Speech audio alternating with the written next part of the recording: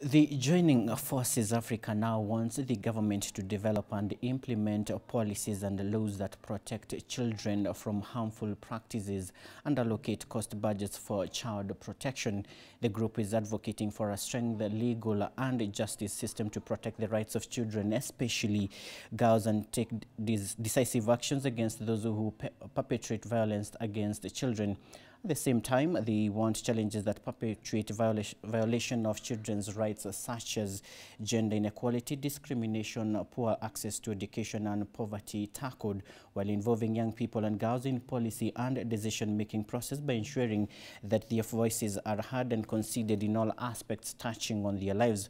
This was revealed during a roundtable breakfast that was held here in Nairobi, Kenya.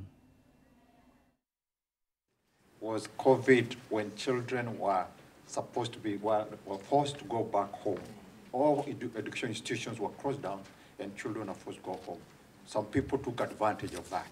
So that has contributed a lot towards that increase. The other issues that also, because I think governments, apart from Kenya, I think that has been very, very strong on that. We haven't, some of the governments have policies that we have said, but the execution of those policies have also been very weak.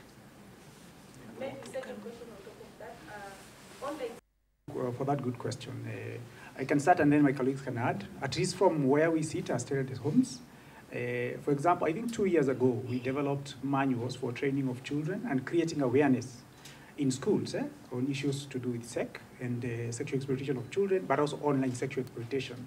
I would like to say that, remember, sexual exploitation online eventually can end up offline.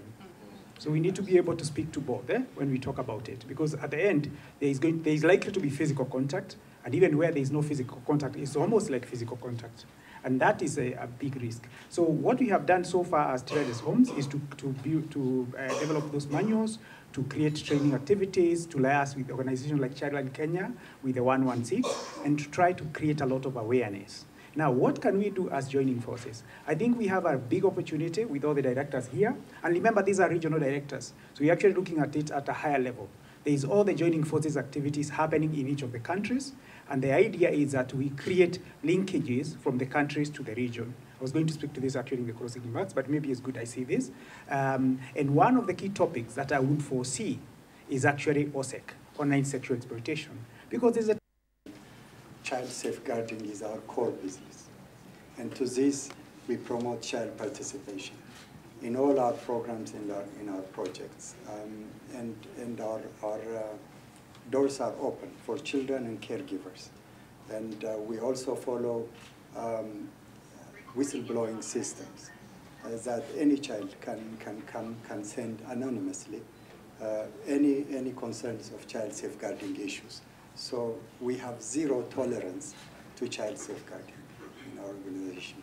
So, so we take this seriously as the joining forces and also as the SOS Children's Villages.